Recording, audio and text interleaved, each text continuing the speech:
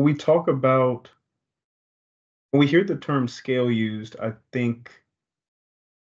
know for some of the customers that we have, when they hear the term scale, I think it makes them concerned a bit because scale seems the goal of scale is efficiency, but there are some times where I don't necessarily want a solution to be efficient. I want it to be able to I want there to be kind of patience built in to navigate or take your time through certain challenges.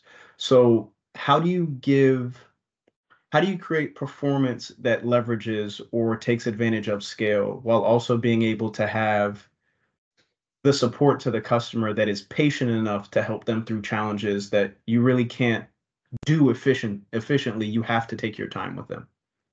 Yeah, it's a great question, and part of this takes those cloud principles, Hmm. Saeed, again brings them to networking. If we think about like your Office 365 account, you have the ability, I have the ability to opt into that early developer release.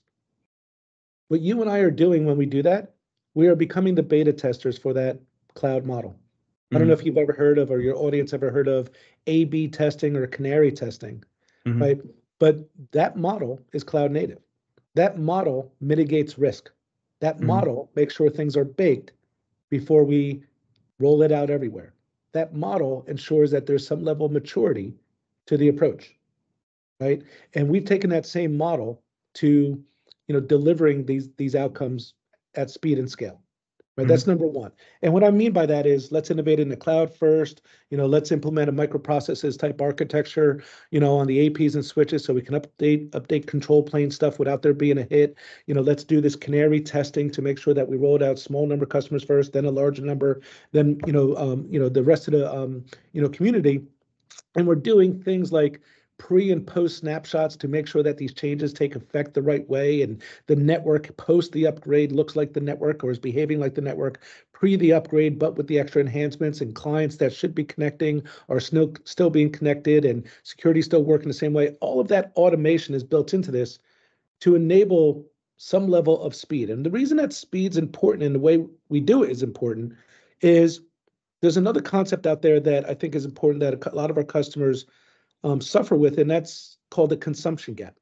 Consumption gap is, if you remember that slide that we first showed with all of those different software versions, hardware versions, et cetera, there's a bunch of features, capabilities, best practices, tuning, everything else behind the scenes for each one of those elements. And Hmm. those vendors, to compete in the marketplace, they're releasing innovation and new capabilities quickly. And it's not Yeah. just new capabilities to enhance security, maybe some to enhance performance, maybe some to enhance interoperability from new devices, maybe it's some to enable new business use cases, but some of it, Saeed, is actually bug fixes too, right? Hmm. And I can't tell you how many customer environments that I've been in where, they put this level of investment in, but they're X number of major versions behind, X number, Y number of minor revisions behind, Z number of patch revisions behind, and they're not able to actually consume all of that innovation because of time, resources, budget, expertise. Because a lot of the focus in these organizations should be on the strategic business initiatives that matter, like in schools, enabling the classroom of the future and helping staff with e-learning applications and ensuring that there's a great student, experience, or whatever the initiative, or securing the environment to lower risk and lower cyber insurance premiums. All of these should be strategic things that I'm focused on.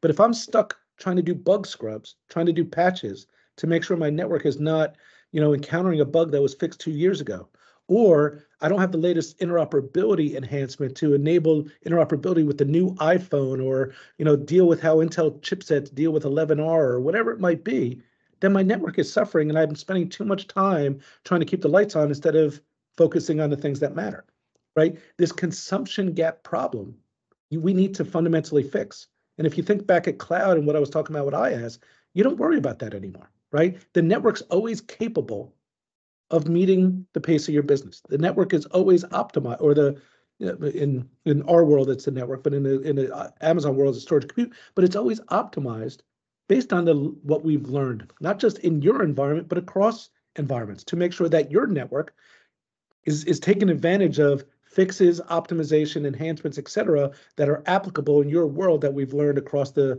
install base, right? That balance of speed to ensure that you're getting the value out of the network that you need to make sure it's keeping up with your business needs and it's problem-free, and the mature process innovated in the cloud that we've just adopted here, that's what's critical.